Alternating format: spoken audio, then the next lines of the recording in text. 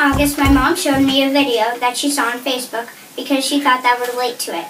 And I did. That night, I found my role model. She made a difference in the world by learning and teaching about the environment. Here is what I like it the most.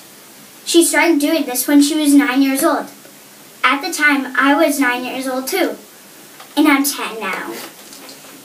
I'm sitting here, backstage at Thomson Hall with my role model, Severn-Cullis Suzuki. Severn, I'm so happy to meet you in person today. Thank you for taking the time to talk with me before you get on stage tonight with your dad, David Suzuki. Thank you so much. I'm so glad to be meeting you, Hannah. This is really special. You are such an inspiration to me. Thank you. Wow. You were only 12 years old when you spoke at the UN. How did it feel? It was one of the most intense experiences of my life. So you were nervous? I was nervous, but I wasn't like scared. I had been working to do that speech for 2 weeks since we'd arrived at their summit, at the conference in Rio.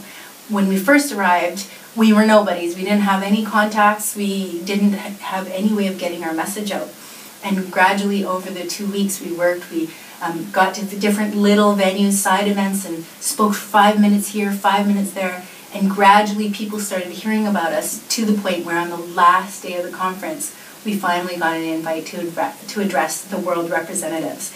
And so we've been building to this moment in the hopes it would happen. And when it did, I knew exactly what I was going to say. And and your friends chose you.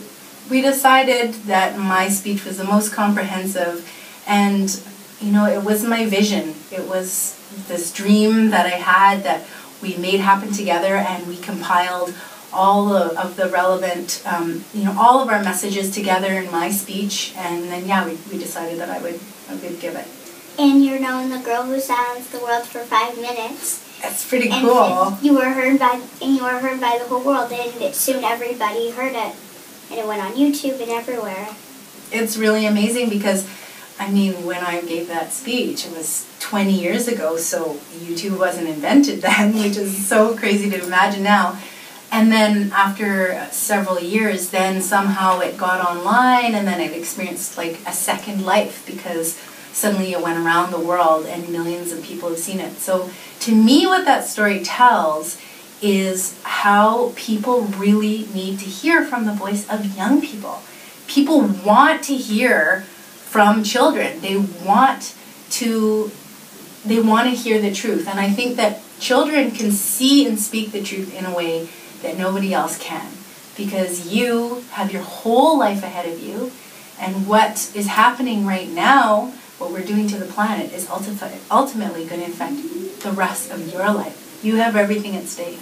And so essentially you're the one who can ask adults to think about this and to think about you when they're making their decisions, when they're living their life. And we need to ask for change. You definitely got the message out to me. Thank you. I write about the environment and being eco-friendly on my blog. In the fall, I launched We Create Change, a campaign of Free the Children to collect pennies with the goal to provide clean water for 100,000 people in Africa. I also joined the Great Canadian Shoreline Cleanup in my neighborhood. Only 5 people showed up, but we still collected more than 10 huge bags full of garbage. Way to go. Thank you. Even though not a lot of people came to help, I still feel really good about it.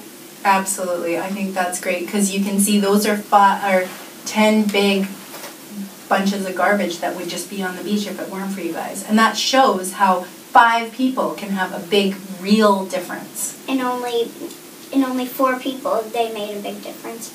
Exactly. My question for you is, how can I motivate people to join my causes? Well, that's a good question, and I think that you, just by what you're doing, you've answered it, and that's by your actions. I've been trying to do exactly that, motivate people to try to help the environment, and it's hard because, we're dealing with living in a world where basically everything that we do is not good for the environment. So we have to change so many things.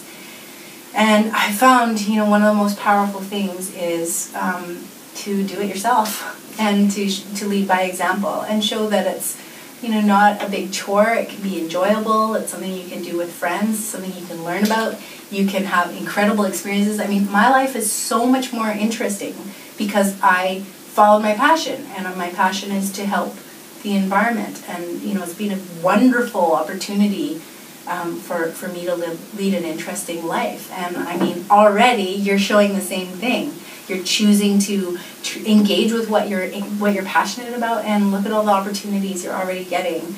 So, just continue doing what you love, and I think that will help motivate others to do what they love and ultimately make a difference in the world. And that worked for you, I'm guessing. It still is working for me. If you could give advice to your 9-year-old self, or me, what would it be? Oh, that's a tough question, Hannah. I chose him good. You sure did. I chose him. I think that my advice to you is to simply follow your heart.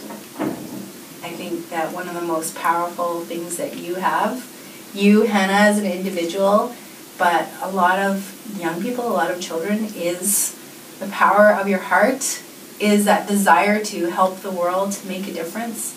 I think as you get older, a lot of people lose that. A lot of people think that it's too hard, or I'm just one person, or all of these reasons that I think society can tell you not to even try. And, if you don't try, of course you won't achieve what you hope. And what I found in my life is that when you follow your passion, amazing things happen. What I say in my blog is little things add up to make a big difference in the world. And you think that's true? Absolutely. I remember, my whole life I'd heard this saying, I think my dad often said, oh, don't forget about that. It's just a drop in the bucket. It doesn't make a difference. And then I was we have a cabin on Quadra Island, and there was a drought that summer. And so we had to go really easy on using the water because there was just not very much water in the well. And we, at the same time, got a leak in the sink, in the faucet. And so, you could hear this drip, drip, drip, and it was like really bad because we needed to save every drop of water. So I put a bucket under the sink. And I turned around and the bucket was full. I couldn't believe it. And I had to change it for another bucket. And, before I knew it, that second bucket was full. And I just had this realization that this whole time I thought just a drop in the bucket means it's not very much. But then I realized that all the drops in the bucket, if it happens consistently again and again and again, pretty quick it becomes a bucket full. And if we all keep putting in those drops, pretty soon we'll have a full bucket, and that bucket will begin to be the tide of change. I realized that, all those little efforts, that is what it's going to take. And that's why people, it's hard for people to understand because they want a big solution. They want a silver bullet that'll fix everything. But that's not how it's going to be. It's going to be little actions by you, by me, by everybody we know. Thank you.